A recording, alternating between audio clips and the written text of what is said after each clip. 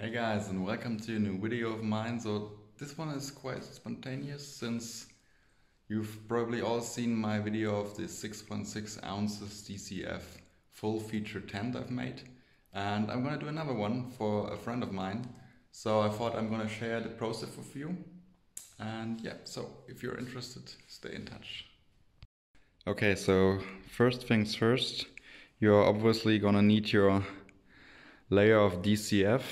And since the width of the DCF is not quite enough, the way I do it, I'm gonna measure out 275 centimeters in length and the full bandwidth of the DCF. And then I take another two pieces of DCF which are 46 centimeters.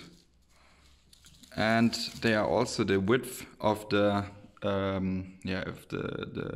DCF, and I tape these two together in the middle, like so, and then I attach them to the big part of DCF. So you basically have 2 times 137 centimeters, which equals roughly 275 centimeters. And as you can see, this gives you a real big space of DCF to work with. And once you have this in place, the next thing is to mark your head end or your peak design pretty much. So I have my design right here. I'm marking it on my DCF, and yeah, then I'm gonna cut it. Alright guys, so as you can see, we've cut out all the parts of the beak, and this part already has some adhesive on it, which will weld together these parts up here to form the beak itself pretty much.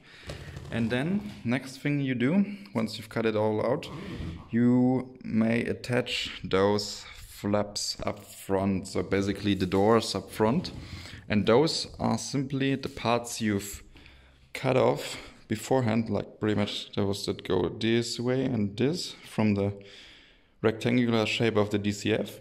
Flip them over and they will form those nice neat flaps up front. So that's what you're gonna do for both sides, obviously. Yeah, well, the next thing will be to hem all the edges. This is basically only for looks, pretty much, and I would suggest using a really thin thread and really tiny needle. So I have got the tiniest Microtex needle available, and an S120 thread, which is really flimsy, but it's in order to put their really tiny holes and not to weaken the fabric. Other than that, just go around, hem it, easy, and with wide stitching.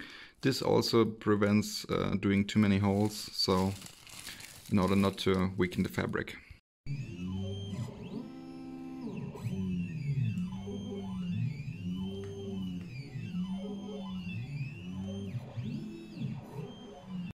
Okay guys, so the next thing you want to do is prepare your tie-out points or guy-out points, however you want to call it. So this one is pretty simple. You just want to sew these points on with an box X stitch, so that's how it looks on the back. And you want to make sure to lay those pieces of grosgrain ribbon or webbing tape parallel to each other in order to improve the surface area and thus improve the strength of the whole construction. Alright guys, so the next step is applying your guide points to the fly of the tent. So basically just put some double-sided Cuban tape on the patch, place it firmly onto the fly, and I'm always folding over the edge a little bit, like so, in order to secure it down. And that's what you're gonna do with all guide points. Also the top point, which you will attach the the line lock too. And yeah, that's another step done.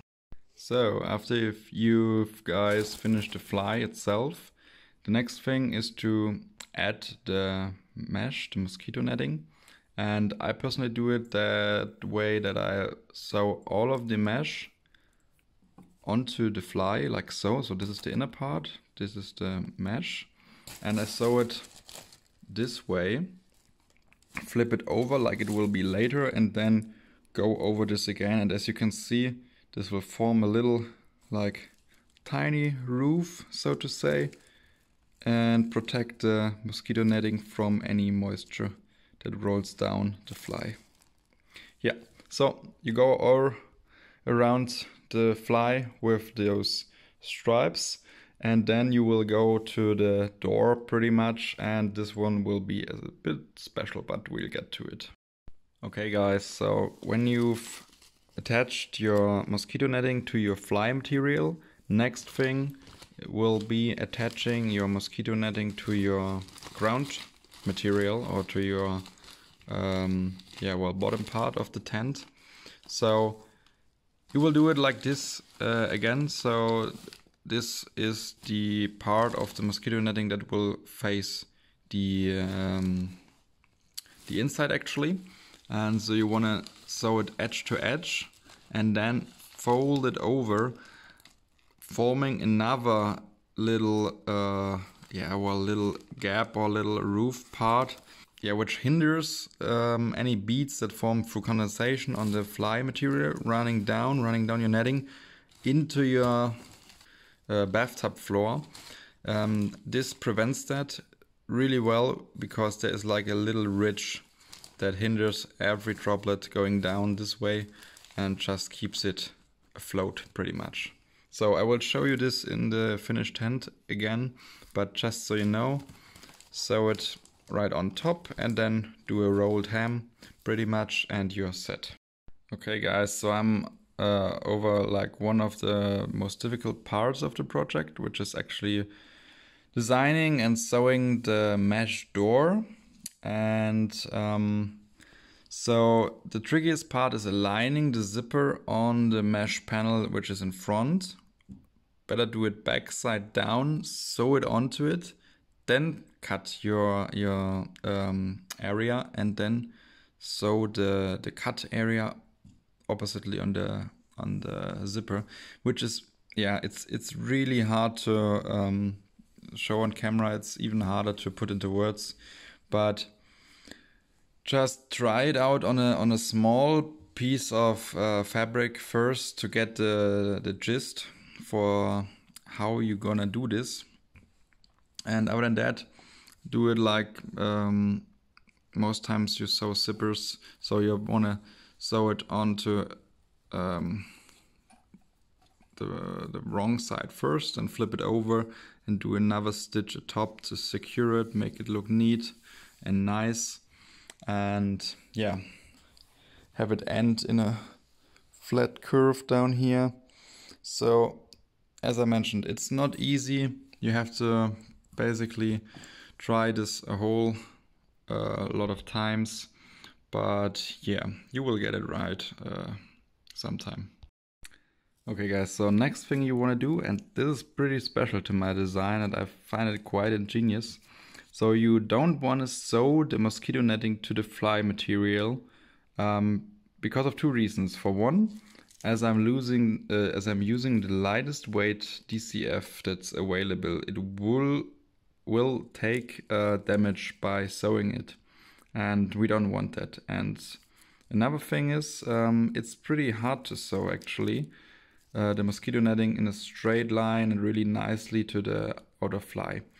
So what I did is I will cut out a 2 centimeter strip of the DCF and sew this one to the mosquito netting, and then we'll tape this to the outer fly material, which makes for a cleaner optic and also doesn't compromise the structure of the material. So you want to go with the strip all the way down, then put on the adhesive, and we'll see each other once I've done that. Okay guys, so this is a small little piece you want to create, or rather you want to create 3 of these, because these are the magnetic closures for your bug netting, so you can open the mesh door, and also for the storm doors or vestibule doors.